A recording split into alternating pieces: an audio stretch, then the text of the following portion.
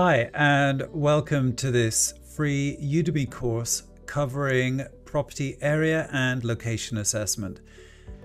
In this course, you'll learn how to weed out those bad properties and find that beautiful property that you want to live in.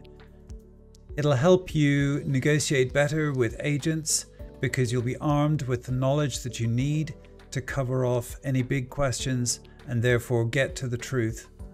And the third thing, of course, is that you will find the right property faster because you'll be armed with knowledge that will help you make better decisions quicker. But when you zoom out a little bit more, you can see it's quite close to a river.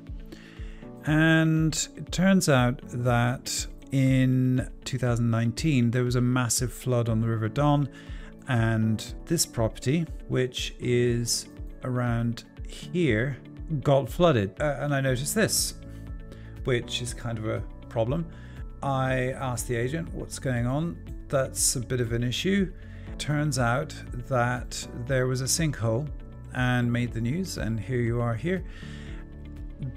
Properties basically collapsed into the sinkhole. Now, I just knew that my client was not going to consider the property along here for that reason. Material issue affecting sale. The thing I've noticed with estate agents, as ever, is it's not what they say, it's what they don't say. Here we've got a very pretty property, nice little bungalow in good condition and so on. 1970s property, very nice. It's in a nice quiet road. So what's not to love if you love 1970s dormer bungalows? Turns out that this very pretty road here is right beside a really fast part of a motorway, and the motorway is on the is cutting across, so the prevailing wind is southwest to northeast, and therefore, certainly for me and my clients, I would say absolute avoid, do not touch location.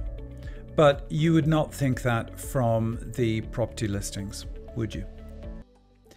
Well, that's a little snippet of some of the points that I cover in the course. There's lots more. In fact, there's 2 hours of learning in this free Udemy course for you.